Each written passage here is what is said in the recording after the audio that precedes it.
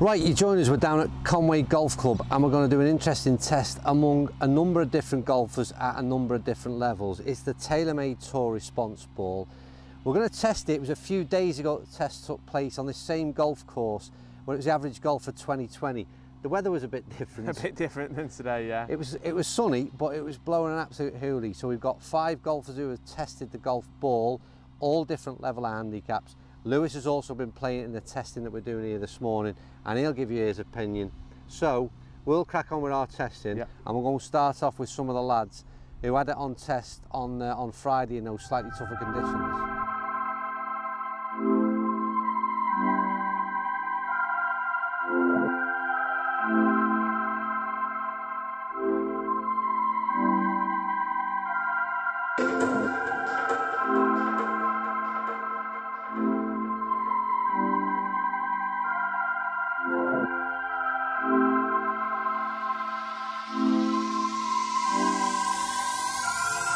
As one of our nominated ball testers,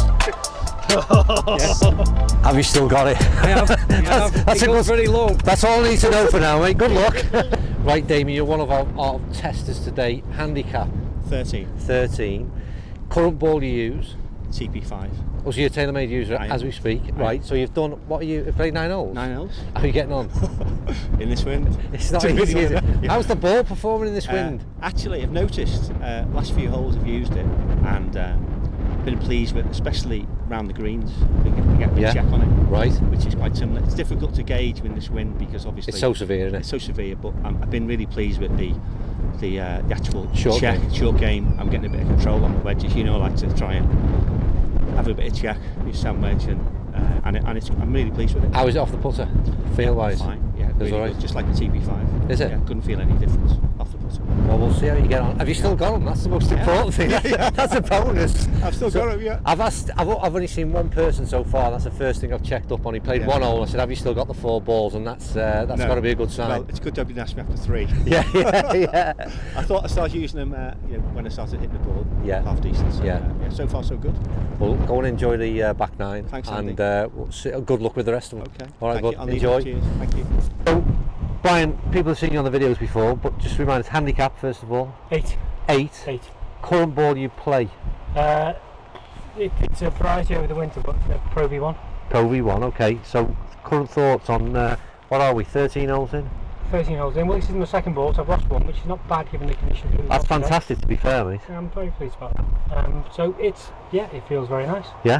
Holds it well, holds its line, notwithstanding the wind, and it's great on the green. What do you think about that check around the greens and sort of control? Been all right? Some of the guys have commented more than once about how it's checking up. Right. So it's when you say some of the guys that you're playing with. Yep. It's just been a theme throughout the people. When I say theme, 2 people, they've all commented about control around the greens, been very positive. So that's good to hear. Yep. And one also mentioned in these conditions it seems to have not a great deal of spin on it in terms of cutting through the ball, cutting through the wind a bit. So that's right. Well, when I have sort of sent it awry, it's usually been my swing rather than the ball. And the ball's, I think, performing really well. Ultimately, would you consider playing them? No difficulties playing this ball. Doing all right? Yeah. And I just witnessed you have a par with it, so that's why you're in a good mood right now, aren't you? On par that 3 on that hole, which needed a driver off the tee. Was it really? That was playing? Oh yeah, I was 30 or 40 yards short with a 4-iron, which I struck pretty well. Wow. So it's tough out there. Nice up and down. Right, good to speak to you. Good luck for the last, whatever it is, 5 or 6 to go. Right, Brian has completed his 18 holes. Had a decent knock, to be fair, as well, but we're talking about the golf ball. The good news is you've still got that ball that we spoke about on 13, I think it was. I have, so I lost 1 ball today. Yeah. The second ball came through to the end. But I wanted to talk to you about the condition of the ball, because I know it's only been 18 holes, but in terms of the condition and how it's finished its round, scuffed up? Not in the least. It's got some marks where there's grass marks on it, but that's about the extent of it. There's no damage to the ball. It's brand new, to be fair, isn't it? Yeah. Looking closely at that. The minute it gets a clean, it will be as good as gold.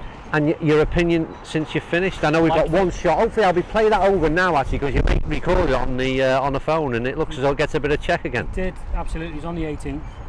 I found off the tee, it was reliable, didn't do anything it shouldn't have done. But it was most noticeable from the irons as you're coming into the greens. Yeah. There was an awful lot of check that was on it, which yeah. surprised me.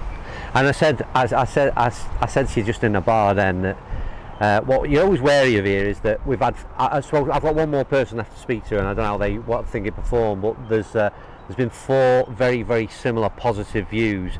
Can we just testify this isn't an endorsement of tailor-made product, it's a genuine response that everybody's given. Absolutely. You know, I know you're laughing, but that's the kind of stick you get with these things. I am a sort of a creature of habit, so I play with a Pro V1. I've got Titleist clubs, Titleist wedges, Titleist putter.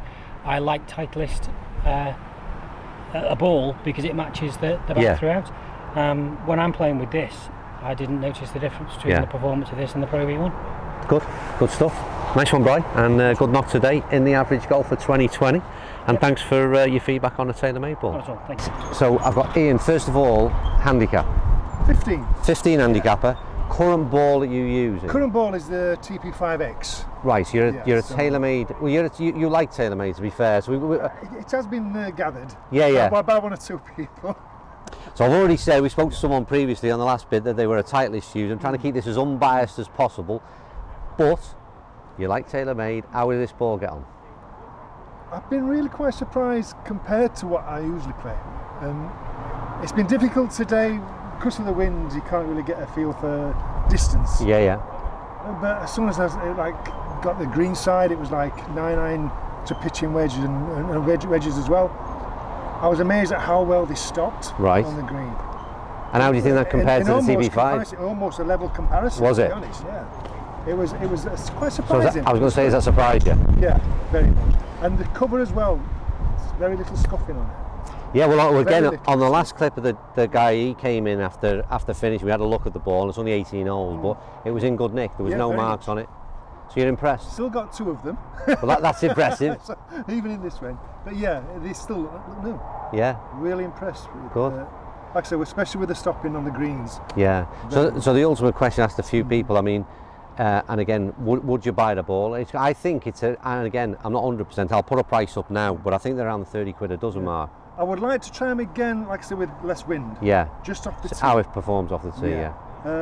Off the fairway with the fairway woods as well. Actually, they actually performed well, and they kept low for me. For some reason. And I enjoyed that. But yeah, I'll test them again. Yeah. If they stack up with what I'm playing now, I'm not a big hitter. Yeah. 220, 230 with a driver. Yeah. But I'm consistently straight, which I'm pleased with. I'll test them against that, and if they stack up with them, you'd move to that. Not a problem. Fantastic. Not a problem.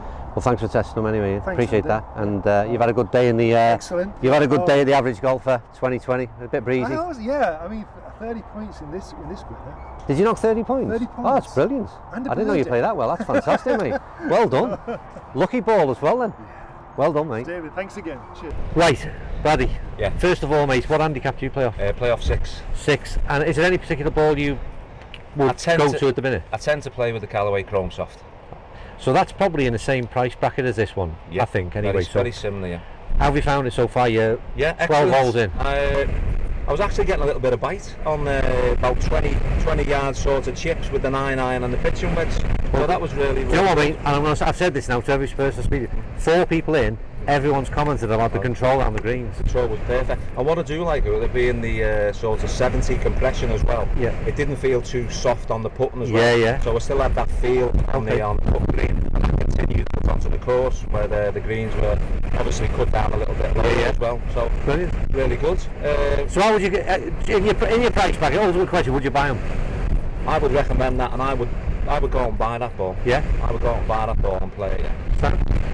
Well, good luck, mate. I think the fact you've still got it in your hand after 12 holes is a good sign. Anyway, so you must be doing all right. It's lived a little bit of a charmed life, should we say? Yeah. And it's held up because it still looks new. Yeah, well, that's the other thing where it's which we won't know after 18 holes, but that's still looking all right. Yeah. Good luck, mate, for the rest of you, and good luck with this because it's a driver on a par 3, I reckon. Right, Lou, just played your last shot of the day with the Tour Response ball. It was a decent bunker shot, to be fair, but give us your sort of overall assessment. So off the tee, we've had a better day in terms of conditions to test it. Yeah, it's hard to not be positive about it. I think that's the thing with golf balls is everyone's trying to seek top level performance, like, you know, Pro V1, TP5, Z-Star type of performance at a lower price point, and I think it ticks all the boxes. So rather than go on and say, oh, it's better here, it's better here, I think all round it's a really good ball. I think I don't know what anyone else has said. I think, you know, a few people have been positive that I've spoke to, but